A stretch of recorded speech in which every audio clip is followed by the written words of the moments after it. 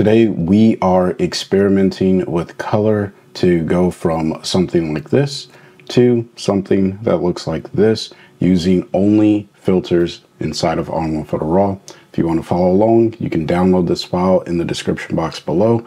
So let's go ahead and get started. I'm going to come up here and click on original. It's just going to give me the original image. And the very first thing that I want to do is come to tone and color. We're not going to use Brilliance AI because I think it's important for everyone to understand what's happening to their image when they are editing it. And sometimes it's good to just do some of the editing manually. That being said, we're going to start off with a color profile. And this is only available on raw images. This happens to be a raw image, so we have access to it.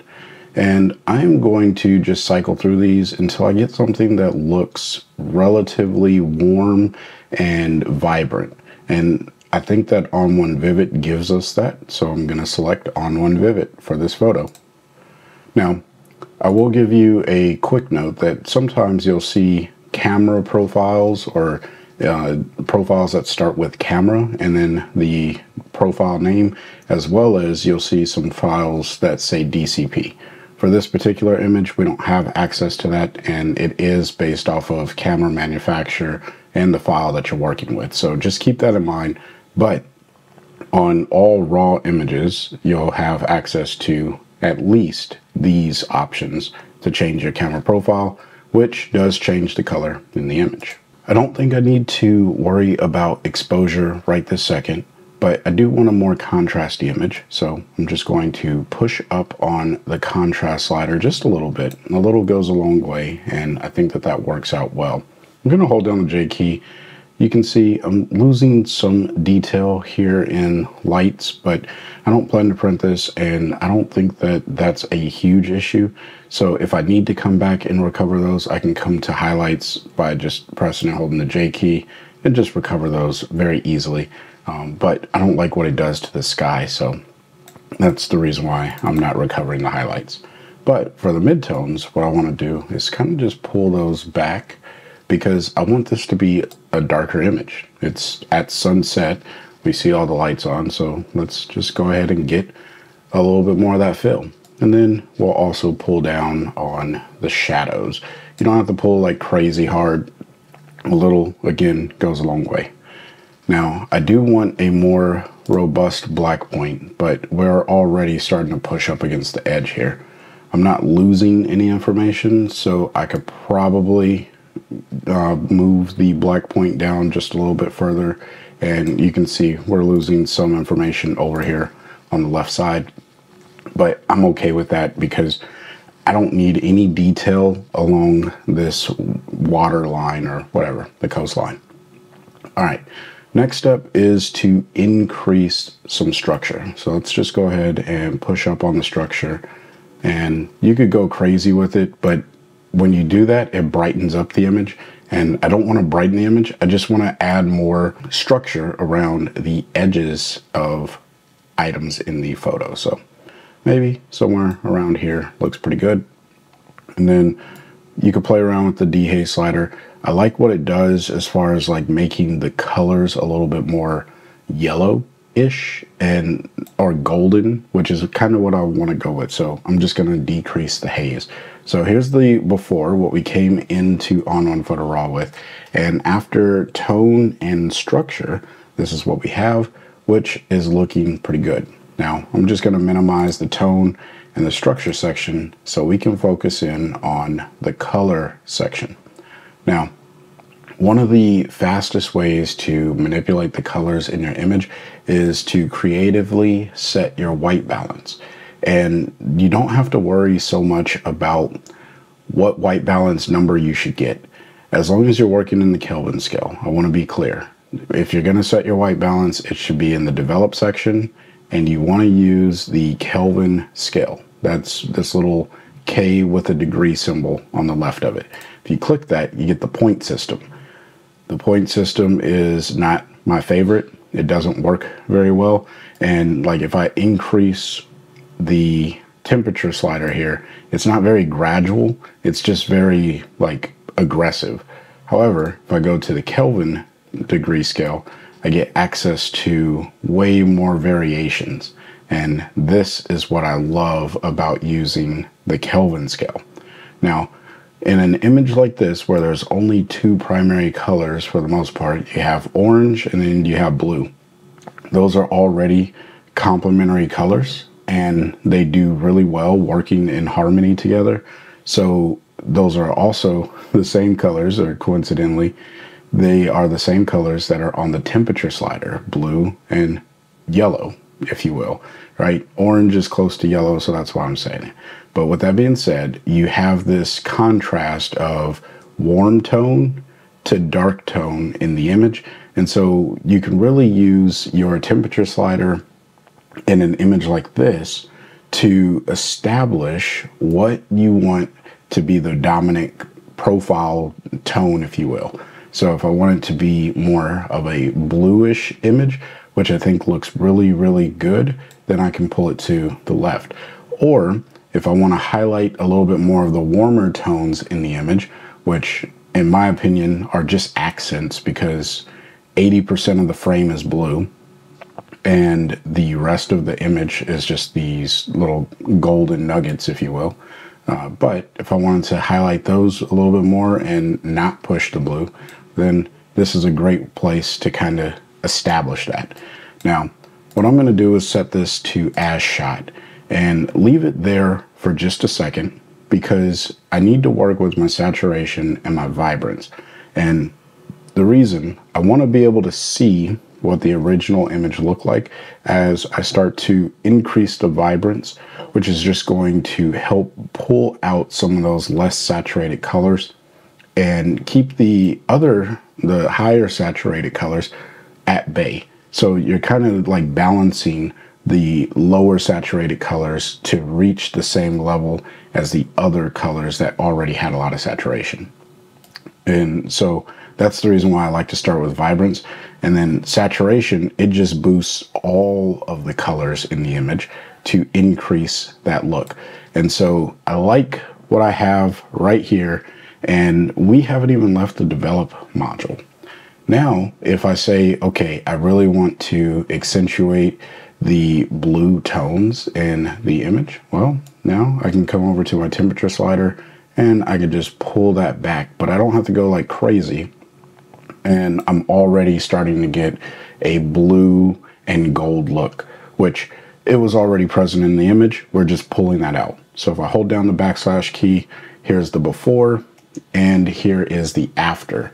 Now, of course, if this is too much, then you can absolutely just back that off and maybe even pull back on the vibrance and the saturation. All right. So now that we have our basic develop settings, it's time to jump over to the effects tab and start working there. The first thing that we're going to add is a color enhancer.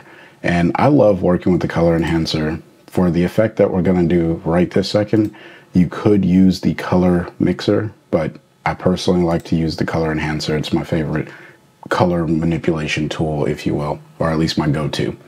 And I'm going to start with the oranges. And what I want to do here is kind of push the oranges more towards yellow. All right, so I'm just going to move the hue more towards yellow. It's a subtle shift, but it does help overall. And then I'm going to mess around with the saturation here, because I don't need them to be like crazy saturated, but I also don't want them to be less saturated. I just want them to have their own space in the image.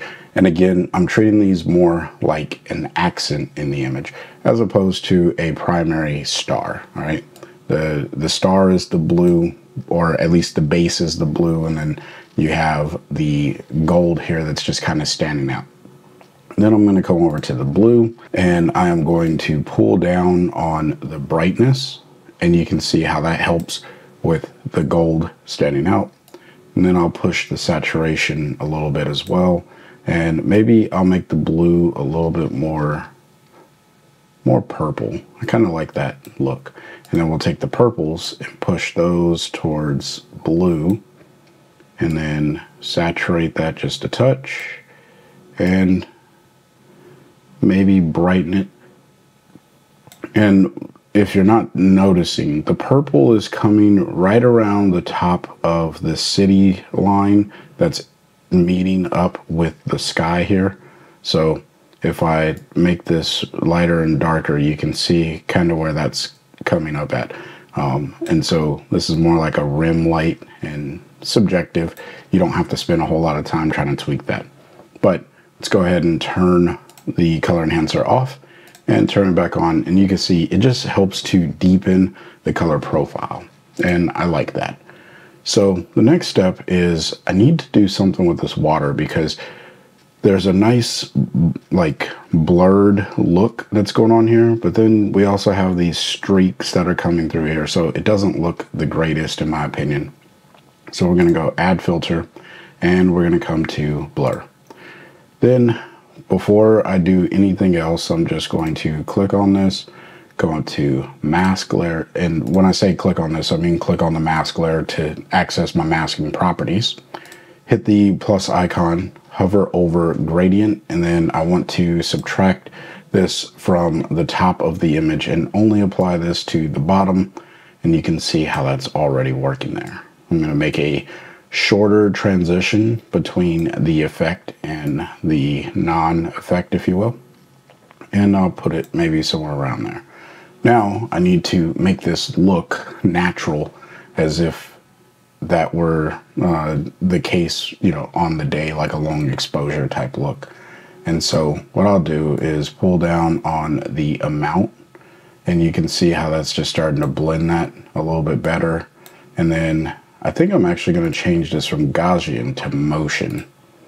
And the reason I think that long exposure does well with motion blur, and it just looks good. So I'm just going to pull the distance on here and also increase the smoothing just a bit, and that looks a little bit better overall. You can also adjust the angle to make it make sense for whatever you want to do, and maybe somewhere around there, and we can just pull. Yeah, we'll keep the smoothing up a little bit, maybe shorten the distance. I'm not gonna like mess with that a whole lot. You can see the effect that it has on the image.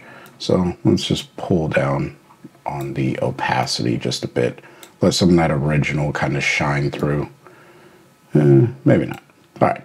I'm not going to spend a whole lot of time on the blur, but you get the idea of where I was going with this particular blur, and just making this less prominent and bringing some of that focus up here towards the top. Maybe it just needs a better fade. Yeah.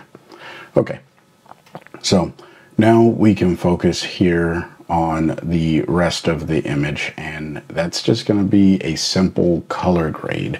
So we'll hit add, and then we'll come up to our color grading tool, and I want to work with just the midtones on this particular image. So I'm just going to grab the midtones, and I want this to be a little bit more of a warm color. And what I'm going to do is move the outer circle, this outer node. This is the hue adjustment node for your color grading pucks. And so if you move that around, that's how you get to select what color is actually being added into the image. And so I want to go maybe around here. That looks about right. And then I'm going to hold down the shift key, and I am going to work on saturating and desaturating until I get something that I think looks pretty decent. Maybe right around here. And then in the shadows, I want to put a little bit of blue. So I'm just going to pull this towards the blue, and then I'm going to rock this back and forth until I find a nice blue look that I want for my shadows. And then holding down the shift key, I can click and drag the saturation of how much blue I actually put into those shadows. Now, I think that that looks about appropriate. And with the color grading tool, you can make those shadowed areas brighter or darker. Obviously, they're shadows, so I think that they should be a little bit darker. So somewhere around here is probably pretty good. And this is probably what I would do with this image. Holding down the backslash key, looking at the before, and now looking at the after. This image looks really nice. I think it will do really well to have a vignette on it. So let's add a vignette. We'll come to styles, select big softy. Yeah, that's really pulling it together. I'm digging this with the vignette on it. So turning it off and turning on the vignette, you can see how that's really starting to help make this image look that much better.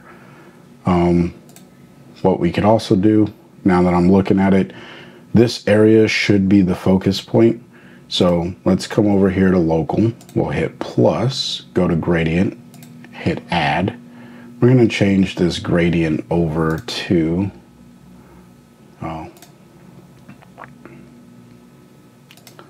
we'll go with a strong vignette, and then we'll just increase the center point there.